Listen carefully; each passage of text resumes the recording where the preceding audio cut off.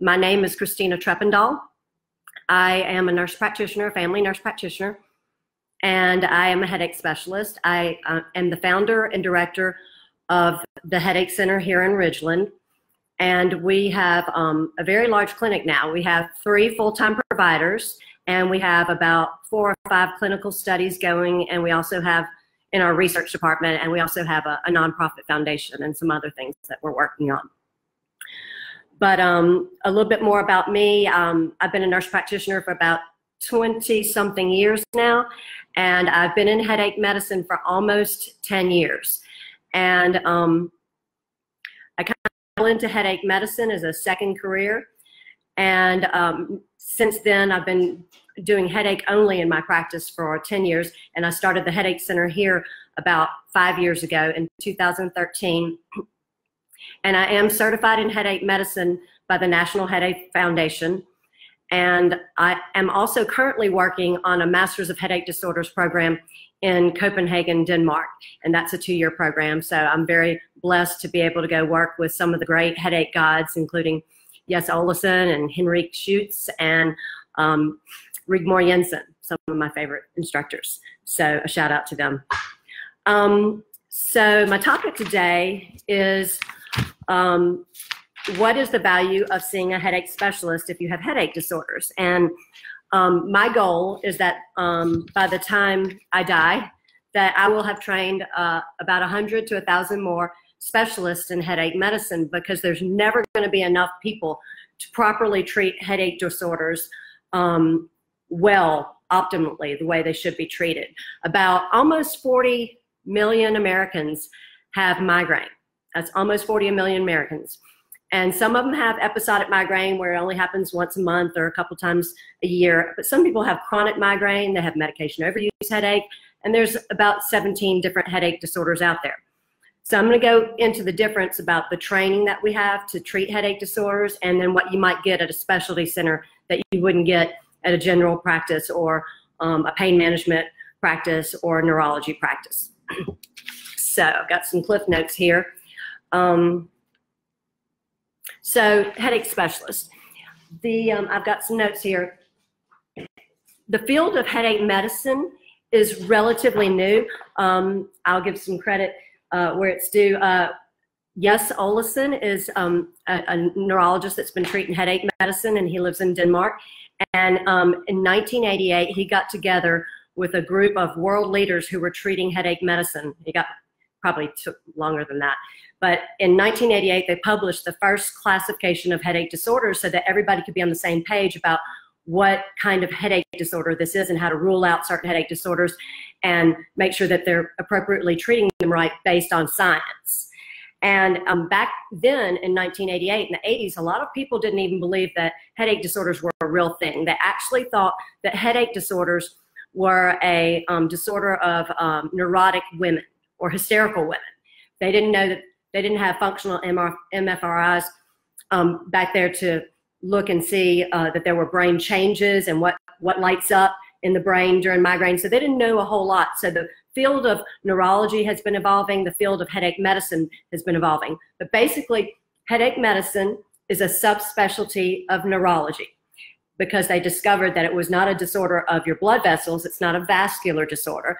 They discovered that migraine is a neurovascular disorder. It's a disorder of the trigeminal system. And they've been learning more and more and more as science is getting advanced, and that's really exciting.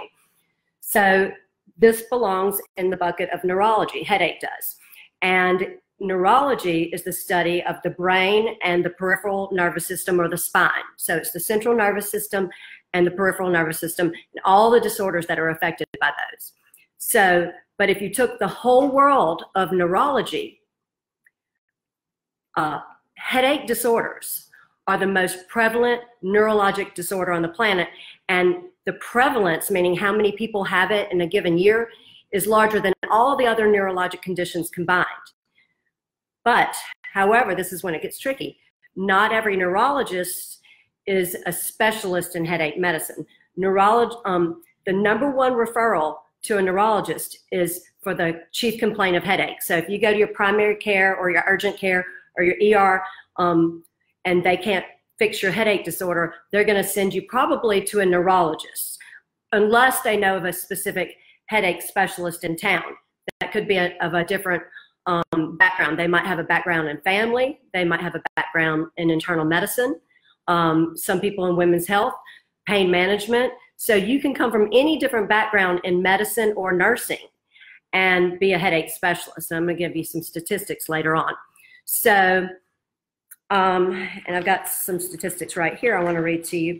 So basically, and I'm going to read this straight, comes out of an article, and we had a symposium, and this comes from Dr. Peter McAllister. He is in Connecticut, and I'm going to take this quote so I don't misquote. The first United Council of Neurologic Subspecialties certification in headache medicine was offered in 2006. So that's pretty recent, just barely over 10 years ago. And 106 physicians took the test and 105 passed. Now there are currently 484 board certified headache specialists that are certified by the United Council of Neurologic Subspecialties. But since there are about 38 million Americans who have migraine, if all of those subspecialists were treating headache disorders, each one would have to see 215 headache patients per day, 365 days a year. So you can see that there are not enough headache specialists out there. So there's the nurse practitioners are not allowed to sit for the certification exam by the United Council of Neurologic Subspecialties because they're not doctors, and some other people are not allowed to sit for that exam. So the National Headache Foundation realized that more people needed to be treated for their headache disorders, and they have an examination, the National Headache Foundation does, that can get you certified in headache medicine. So basically, you can be certified in headache medicine two different ways, from the UCNS or from the National Headache Foundation. But what truly makes somebody a headache specialist is their passion for treating headache disorders and headache disorders only. So, and I'll go into that a little bit, but basically, and also I want you to know that treating headache and migraine's the #1 headache disorder that we treat in headache centers besides medication overuse headache. But treating headache properly without the use of narcotics and barbiturates, you've got to invest a lot of time and extra energy in that. So over the course of 10 years, I've been to about 100 conferences, always trying to learn something new to treat somebody about headache medicine or to help get them better. So we have some patients who are very lucky or blessed in that they very rarely have a headache, but when they do have a headache, it is severe enough that their medications that they've taken over the counter or their medication given to them by primary care or their general practitioner or urgent care or OBGYN, whatever they were given is not effective. It's not working. So an effective attack medicine for migraine should make them totally pain-free within 2 hours and not have any other associated symptoms or disability. But we're not that great at headache medicine right now.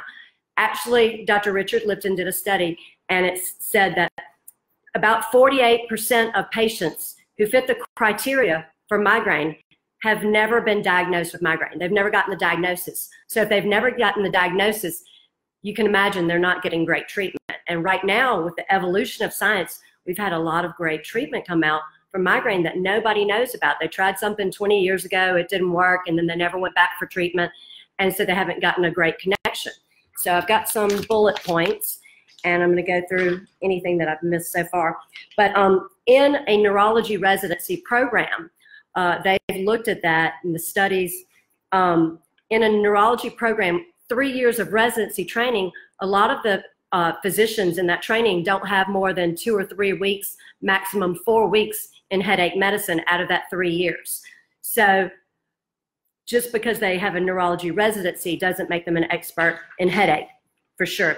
And people in neurology might want to be experts in other things. Some people are experts in seizure disorders, so they're called epileptologists, and some people are experts in neuromuscular disease. And so there's a lot of different disease states that people might have an affinity for treating those patients.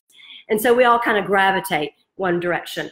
I am not good at treating diabetes. I'm not your hypertension expert. And it's great that we all kind of have an affinity for something where we kind of start wanting to learn more and more and more because we're very interested in it. So I would say a headache specialist can be anything from a neurologist to a psychologist to a PhD scientist to a nurse practitioner to a physician's assistant to anybody who is dedicating their career to headache medicine. And that means going to conferences, reading journal articles, the published data, looking at the science and seeing what's new coming out and staying on top of their field in headache medicine. And we'll look at my notes really quickly. So make sure I didn't miss anything. Okay, so I talked to you a little bit about training. So training can be trained as a physician, a nurse practitioner, a nurse educator, PhD scientists and psychologists, dentists. We have dentists and oral surgeons. Anybody can be a headache specialist. Talking about different backgrounds that they came from, some of my best mentors in headache medicine have been in other specialties. Roger Cady is a family medicine doctor. He's a great headache mentor of mine. Dr. Seymour Diamond is, I think, called the godfather of headache disorders, a godfather of headache, and he opened up the Diamond Headache Center. It's very famous in Chicago. He was a family doctor who just happened to love treating headache disorders because a lot of people just didn't want to treat those patients. And then there's lots of doctors that have internal medicine degrees. I work with Dr. Tim Smith. He helps me with research, and he's excellent. He's a Mississippi native. And then Dr. Vince Martin, I believe, is internal medicine physician in Cincinnati, and he runs a big headache program and a headache fellowship program. We have ER trained physicians. Merle Diamond, who is Seymour Diamond's daughter, is an emergency medicine physician. She thought she didn't want to go into the family business, which is headache, but she actually loves it and is passionate about it, and she's a great headache mentor, and I've spent time with her at the Diamond Headache Center. And then people who are in pain management, even though other pain disorders are treated differently than headaches, some people start wanting to know more, and some people are dual board certified in both pain management, and then they go and get headache certification and try to keep up with what the latest is in that. And then, like I talked about training and conferences, there's fellowship training. Right now, I think there's about 38 programs that will train residents who have finished a neurology residency in headache medicine, but there's a very big lack of enthusiasm for those neurologists to go into headache medicine. And I have an article on that I'll show you as well. You can learn on the job working with a headache provider. That's how I learned. I worked with a neurologist who was trained in headache medicine for 3 years. And then as you continue to do your continuing education units that you have to do and go into conferences, you can, certain people will go and get fellowship training. Currently, there's not a fellowship training for nurse practitioners, but we have started a nonprofit foundation, and we're working on getting the first accreditation for nurse practitioners and PAs in headache medicine. So that's something that we're working towards. And then not only do you get your own knowledge, you pass on the knowledge to the next generation. So you work on research, and then you train other people. You train other residents, other fellows, other nurse practitioners, and get them excited about headache medicine. And then headache medicine can be taught in universities. I mean, headache medicine, your practice could be in a university setting. It could be in a private clinic, like we have a private clinic. It can be academic, where you're teaching others, and research, like I said. But what's one thing that you're going to get at a headache specialty center or from a headache specialist that you might not actually get anywhere else? It's a diagnosis, and that's kind of important. A lot of people cannot tell you the criteria for diagnosing migraine, which is the #1 thing that we treat in headache centers, and they can't even tell you the source of where they get that diagnostic criteria from. So some people think that you diagnose migraine or cluster headache or something with a scan, and scans rule out bad things, but scans do not, they're not a diagnostic or biologic marker for having a primary headache disorder. So what I referred to is the International Classification of Headache Disorders. This is in the International Headache Society publishes this as often as it comes out, and they review it every 5 to 10 years with the world's leaders in headache medicine.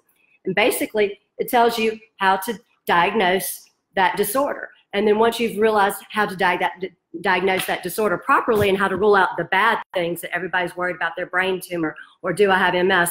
Once you've ruled out the bad things, then you can focus on teaching those patients how to manage their disorder. Because if they have a primary headache disorder, it's not going to go away with the magic wand.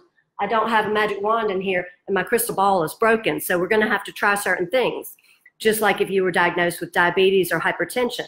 So diagnosis is key. And the diagnosis is not based on scans. The diagnosis is actually based on your history. So we have to get a good history. We have to get your medical history outside of headache. We have to get all your medications you're on. And then we have to get your headache history. And that's almost like 3 different things. And then we have to get it in order because you might tell it to us backwards. So we got to get it in the right boxes. And we're ruling out things when we ask these questions. So let us get the right questions out because we're ruling out bad things. We're trying to decide if it's this category or that category. And then if you've got a really good history, after that you're going to do a thorough exam, a physical exam, and you're going to focus on the eye exam, which is called a fundoscopic exam, and you're going to focus on the neurologic exam and reflexes. So if all of that's normal, which usually with primary headache disorders, meaning there's nothing bad that's going to kill you or make you sick, but you just have this genetic predisposition to have episodic headaches or chronic headaches. So if all of that is normal and we don't see any red flags, then we can give you a diagnosis. But if we see some red flags, we're going to have to go investigate more. We're going to have to either order a scan or order some labs or order a sleep study or send you to the ophthalmologist or sometimes send you to the cardiologist. It just depends on what's going on with your history. Another thing that you'll get in the headache provider's office, headache specialist, is you're going to get an education. Now, if you go to my website or the American Migraine Foundation's website or National Headache Foundation's website, there is an endless amount of teaching that can be done on headache disorders. I cannot do it all in one day. I cannot do it all in 1 hour for one patient. So even if I spent 2 hours with a patient, usually they say they're exhausted listening to me after that 2 hours.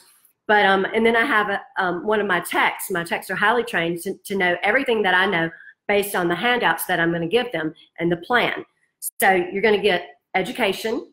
So you're not just going to get somebody write you a script and say, go to the pharmacy and pick that up. You got to get education about what does your diagnosis mean? What does this mean for how you should train yourself to have better sleep habits, better diet habits, not skip meals, not take naps, not get dehydrated, not to have too much sugar, too much caffeine, how to keep the obesity under control, which is a big issue here in Mississippi, and it's becoming a United States problem. But also triggers. I had a patient this morning, she said, did all that caffeine I took and those diet pills, did that cause this? Well, that was not the cause. The cause was she has a migraine disorder. Did that play a part in it? Was it a catalyst? Absolutely. 6 caffeine pills per day is probably not a good idea if you have the gene for hemiplegic migraine. So education is key. I can't do it all in 1 2-hour sitting. We reteach every single time they come back for a follow-up. So I'm going to kind of go through some of the education, but we also got to talk about comorbidities. And that's why a lot of people who don't like treating headache disorders at all, because it comes not with just a headache. It's a lot of stuff. We've got comorbidities. Comorbidities include if you're obese, you might have more headache disorders. So obesity, we've got to attack that issue. If you have aura, we have to make sure that your cardiovascular health is getting under control because you're going to be at more risk for a stroke, and we have to teach you all about that. Say there is a reason you need to go get your labs tested every year and check your cholesterol and check your blood pressure and make sure that's all under control. And then anxiety and depression, unfortunately, it's a huge comorbidity of migraine. I'm not a psychiatrist. I don't try to practice psychiatry here, but I can help people get to the right psychologist or the right psychiatrist. And in our headache practices, we do prescribe some antidepressant medication.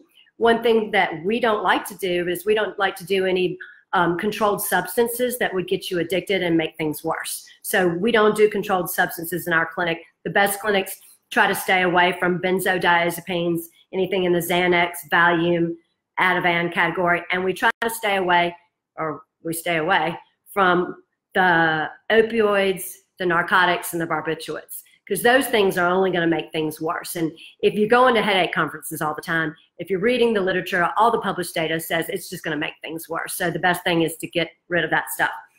Also, if you leave your provider's office and they haven't given you both a lot of things, a diet and lifestyle plan, a prevention plan, an attack plan, and a headache diary, you're not getting adequately treated.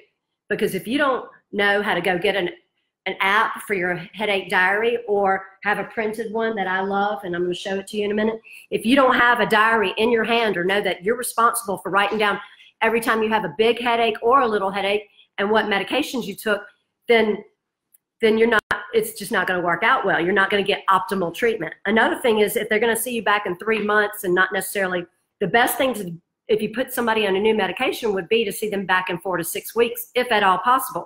Now, a lot of my colleagues are the best in the world, and they still can't get people in closer than 3 months. That's why we need to train more people in headache medicine, so we can see them every 4 to 6 weeks, especially when they're having a daily headache and abusing too many attack medicines, so that we can make sure that all of their plan is working and not just one portion, and that we can really maneuver that plan with them in a partnership slowly and get them to optimal relief sooner rather than later. And if I don't make sense, you can just ask me to clarify something later on. So, and we give you a toolbox. I think Roger Cady and some other people coined the term the migraine toolbox, because if I give you a medication to take for your headache and you tell me you vomited it and then you ended up in the ER, that didn't do you much good, did it? Okay? So I have to make sure that you have prevention so that you try not to have headaches. I also have to make sure that you have an attack medicine that's going to work. And what if you vomited? I need to make sure you have a non-oral attack plan. So I need to make sure you have an injectable or a nasal spray or a rectal suppository or a patch. I have to make sure that there's some way you can get that drug into you no matter what. And sometimes it has to be a 3-drug combination. We always give our patients an attack plan. If it's a simple migraine patient, we give them an attack plan of an NSAID plus a triptan plus an antiemetic that won't make them sleepy, that also has evidence in migraine that it's going to shut down the migraine. And then we make sure that they have other options. If somebody only has 8 triptans per month, what are they going to do on that 9th day of that headache? So you've got to give them enough tools in their tool basket, because I'm not home, I'm not taking call on nights, weekends, and holidays. I want them to have everything that they need so that they never end up in the emergency room. Plus, we have some more things. What if it is your worst headache and you've tried your triptans, your NSAIDs, and your antiemetics, and you've done everything I've told you to do the right way for 2 or 3 days, and you're still in what we call status migrainosis? Is we have the options that if you're part of a headache center, you can call us and say, I'm on a 3-day headache, nothing's working. So we'll get you in that same day or the next day for either IV infusion therapy, that's not controlled substances, no hydromorphone here, so no Dilaudid here. So, but we can give you on proven efficacious drugs that per IV work a lot better than the gut does. Look up Sheena Aurora, she did all the evidence on the gut's not working in migraine. And if we choose, we could do a sphenopalatine ganglion block, or we could do an occipital nerve block, plus, or peripheral nerve blocks. We've got all sorts of nerve blocks. If the nerve blocks don't work, if the IV infusion doesn't work, we can change your prevention plan. We can get you a better attack plan. We also have samples. This is stuff that we're doing. I think we saw 50-something patients today. We're doing this all day long in a headache specialty practice. So, and we love it. We have the opportunity. I think I have 11 females on my staff, and about 9 or 10 of them have migraine. And so they know what it's like to go through a migraine. So they're very empathetic towards the patients. I've never had a migraine myself, but I still love my migraine patients, and they know that I get that what they're saying is true and honest. Also, if you're going to a place that doesn't treat with narcotics, you don't have to worry about, is this person seeking narcotics in my practice? Because if you've told them on the front end you're not going to do that, they're really there to get better.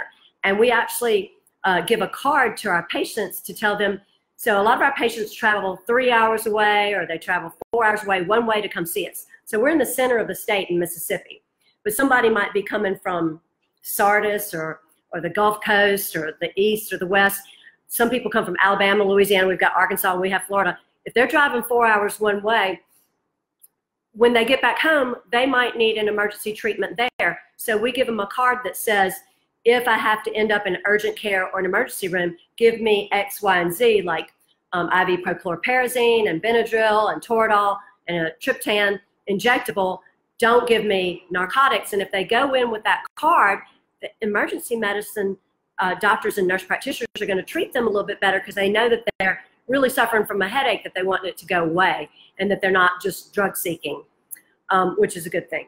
So another thing that I would say you get, and hold on, I gotta look down, I dropped one of the notes, is you're gonna get a safe place, because a lot of patients that come see us, they cry on their first visit, or they cry when we're doing patient teaching, because they say, and if you look at the reviews on our website as well, but they say, this is the first time anybody's ever really listened to my story, and this is the first time anybody's really given me any hope. So we give you a safe place. So you know, some of our cluster headache patients, unfortunately, they'll wait in the parking lot at 3 a.m. till we get here if they need a nerve block for their cluster, or if they've started a new cluster cycle and they know that they need an emergency treatment. They're not going to go to the ER. They actually wait in our parking lot till we get here because they know we will not turn them down if they're an established patient that we know the diagnosis of. And so they've got a safe place, and they've got a friend in the staff that the whole entire staff here is multi-trained to treat your headache disorder. And so it's not just the doctor or the nurse practitioner that knows how to treat migraine or cluster or hemicrania or high pressure headaches or low pressure headaches. We are all working towards that common goal of getting you better. You get advocacy. So I know you're on the American Migraine Foundation, so you are obviously reaching out, trying to get more education and trying to share your stories with other people. And that has a lot of value to patients who are still suffering, who are not getting better. And it's also value to people who are better, who want to help the other people across the road. So we have support groups. We have local support groups. We have national support groups. We have support groups that are just online. And we want to start regional support groups everywhere where people who have migraine get together and they can have somebody come in who is a professional who just sits there and answers questions if they're asked, but basically it's a patient-centered thing. And then partnerships. If I try to write a plan for you, and you say, I'm never going to take that medicine because I'm afraid it's going to make me fat, or that medicine's going to make me stupid, or I don't trust you, or I don't trust your saying. If the patient's not going to take the medicine as directed, the plan, it's not going to work. So we really have to sit in that room and we have to work out this partnership together. So I'm going to show you an example of a plan as well. And I should look at time. So it's almost been 30 minutes. I'm going to show you some of the patient teaching. I'll show you a little bit of the clinic, and then I'll show you what a plan looks like. So when you come to us, I write a plan, and of course I didn't bring the plan in. The plan tells you all the different things you're going to take to attack your headache, prevent your headache, and also lifestyle management, headache diary, all the things that you have to do in the next month before I see you again. And the most important thing, which I can't find it right now, is the headache diary. So don't ever leave your headache practice without a headache diary. Now, I'm old school. I like this handwritten one, or I'm sorry, it's just a written one, where I tell people, put in the month up there. So you put in the month January, then you see February and March. Don't write anything if you don't have a headache, but a lot of people never report the small headaches. So I say if you have a headache that's a 1 or a 2 on the pain scale, so you might have just a little neck pain, face pain, head pain, 1 or 2 on the pain scale, and you didn't take any medicine, you still have to write little h down. Write a little h on January 3rd. If you had a headache that you would call a migraine headache, or you took a migraine-specific medication, write a big M.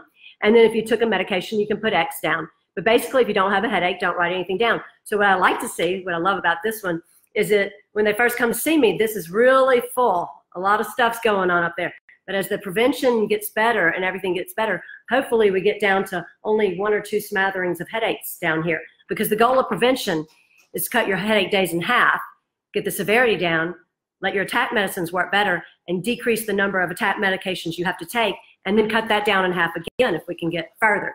So, and we like to layer on some medication that's going to be tolerable in a headache practice. So if you're not getting a headache diary, you have to have a headache diary.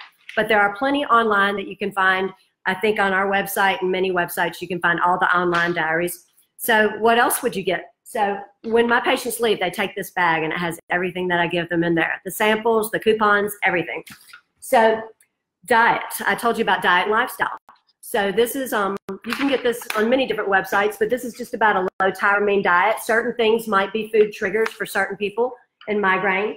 So that's a good one. But there's many different other things we have to teach about. Some people are night owls. They want to stay up all night and only get 4 hours sleep, or they want to take naps, or they want to have an erratic sleep schedule. Well, that's not good for migraine. So we've got articles about how to have good sleep hygiene. I'm not going to go into all the details, but if you email me, I could get you any of this.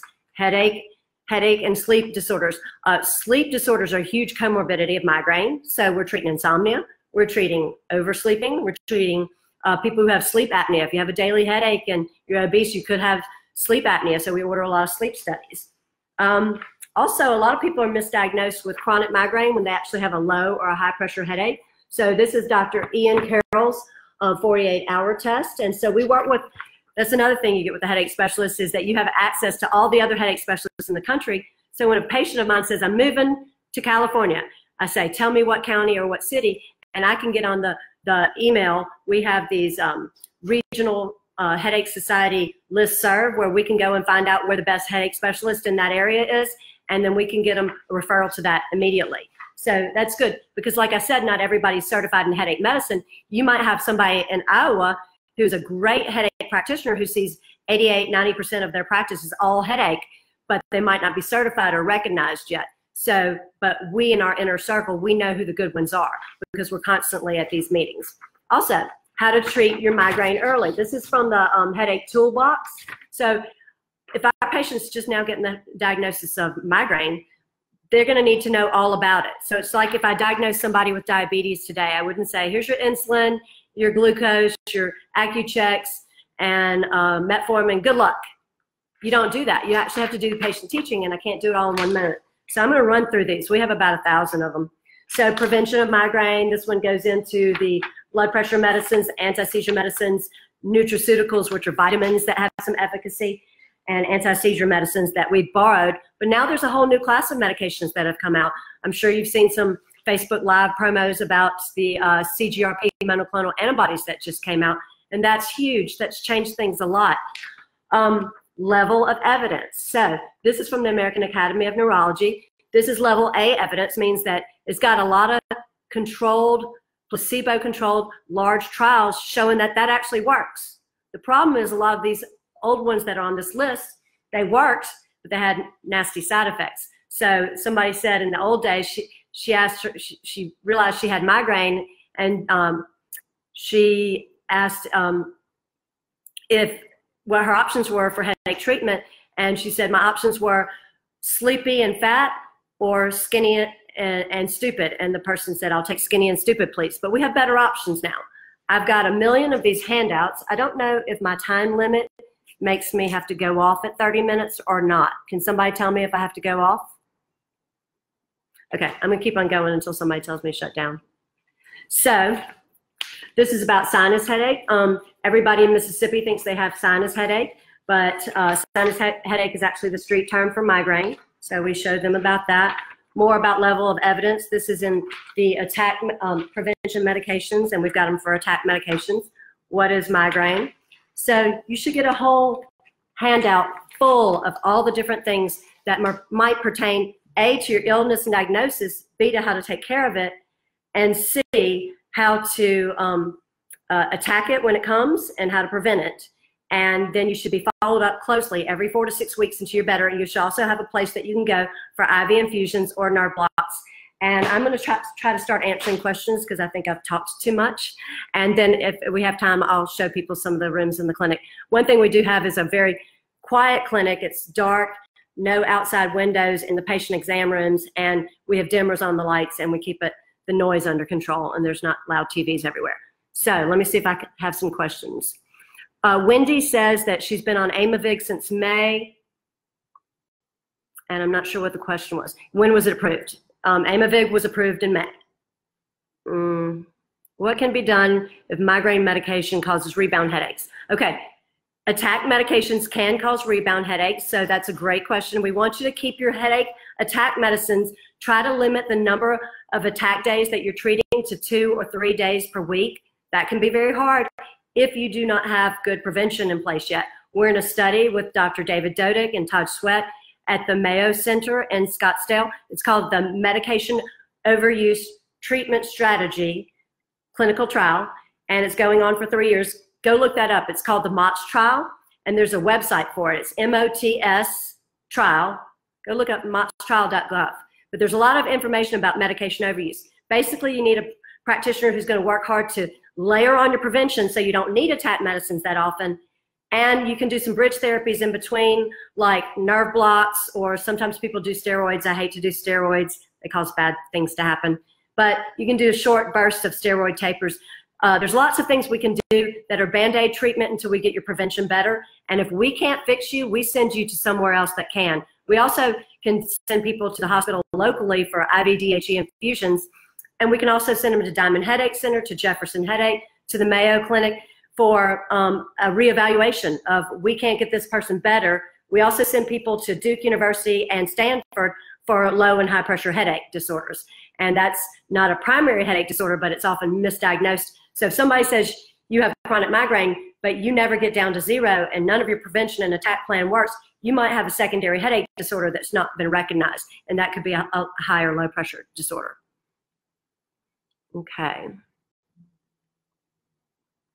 So somebody said, so it's true, every time I see a doctor, it's try, hear this met. Unfortunately, that's what medicine is in general. I have psoriasis, some people have diabetes, some people have hypertension. There is not going to be one drug that works for everybody. But make sure, and a lot of times we can find some success in something that you think you've already tried and failed. So a lot of people said, I failed Topamax and I failed Imitrex. Well, Topamax, they started on 25 milligrams and they never got any further and it didn't work. Well, I can give a baby 75 milligrams. And Imitrex, the adult dose is 100. You're supposed to start at the highest dose. So a lot of times it's getting that real good history. And every time I go see a new patient, I usually have a student with me, and I love this because this lady I triaged yesterday morning, she was a physician. I said, how many headaches are you having per month? She said, I have at least 10 mild headaches per month and at least 10 migrainous headaches per month. And I said, okay, so does that mean that other 10 days, completely pain-free in your head, face, or neck?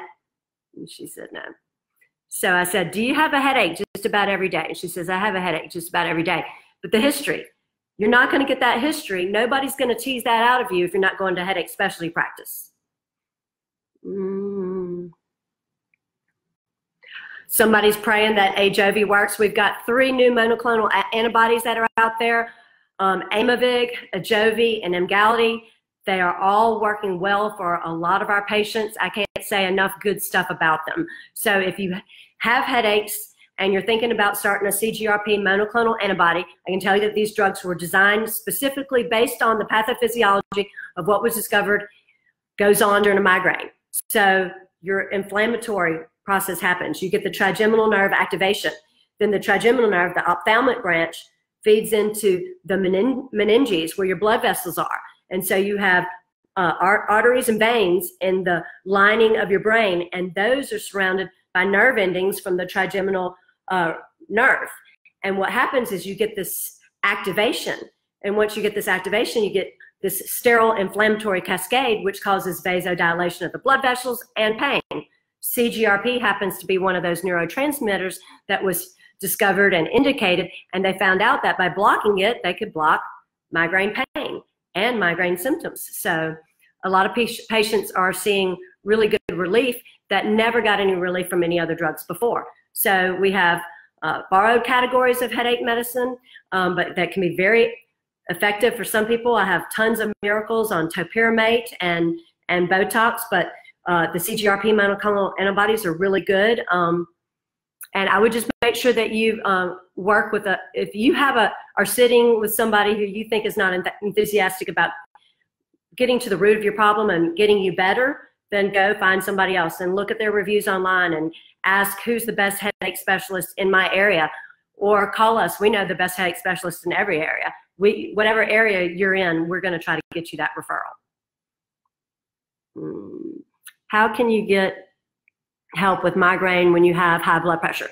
So, like I said, I'm not a high blood pressure expert, but we do have medications that work both for blood pressure and headache. So at a headache specialist, a lot of times we'll try you on propranolol or lisinopril or candesartan. Now, lisinopril and candesartan don't have great evidence in migraine, only propranolol and timolol and metoprolol.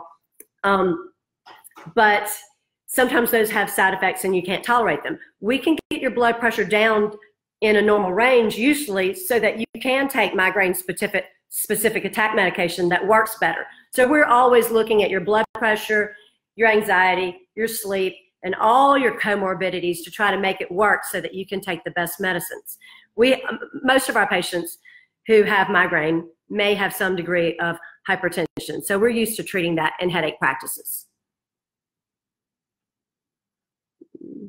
If anybody has any questions for me, you can look me up. I have the Headache Center here in Ridgeland. Our website is MississippiMigraineCenter.com, or you could email me at my name, Christina Treppendahl, at gmail.com. And I would love to answer questions for you or your provider. And if you know more nurse practitioners and physician's assistants or family doctors that want to get trained in headache medicine, please send them our way because we need more boots on the ground. And just say no to the benzos, the narcotics, and the barbiturates. Anybody have any other questions? I'm going to give a little tour of the clinic then before I say goodbye. I'm still here. Everybody left. But so this is the most important thing. This is the big wall of education. So I'm not sure if you can see it, but when a patient comes through here, they get a plan, and it has a lot of information on it. So they'll get a bag, and then we go through and give them their headache diary and all those many things that I was telling you about. So sometimes they have an odd headache that a lot of other people don't have. If you have a locked one-sided headache, you might have something called hemicrania or a cluster headache or something in what we call the TACs. And also having a dedicated infusion room that's a quiet place for people. So we have 3 beds in this room. I'm not sure if you can see. They're very comfortable beds, little leather beds, chase lounges, I guess you would call them. We have IV infusion in here. We have earbuds so that we can block out the noise for you. And we have eye masks in here for you. And it's very therapeutic. In all our exam rooms, we have the ability to dim and keep it quiet in here. And we try to keep the noise out of the waiting room. We don't have a TV out there, and we have some water fountains. Sometimes we have to turn off our water fountains if somebody says they're too noisy. And then I'm going to show you just a typical exam room. We have it dark in here. It's a dark gray color. And all of our exam rooms, we can turn the lights down. And all of our exam rooms, we can do procedures like nerve blocks, peripheral nerve blocks. We also do allergy testing because allergies and asthma are a huge comorbidity of migraine. And we do a lot of Botox for chronic migraine. And then in a couple of the other rooms that you can't see right now, we're doing research and clinical trials. So we are very eager for new medications to come out for migraine because for many years, migraine was kind of overlooked as the redheaded stepchild. Oh, and I am going to read that if anybody's still on. So this is the article from Peter McAllister that I was referring to. And then I'm going to say goodbye. Hold on. Let me find that article. And he said, unfortunately, for many neurologists, headache medicine is the redheaded stepchild of our field. Neglected in medical school and residency training, headache medicine is too often considered inferior for so-called real or hardcore neurology that encompasses disorders considered more serious.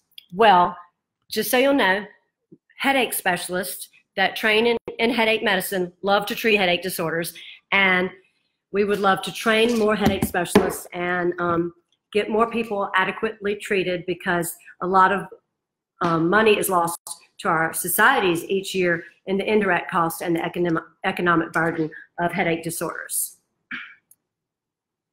I'd love to do this again. If you have any questions, please contact me on email or through my website. And thank you for having me.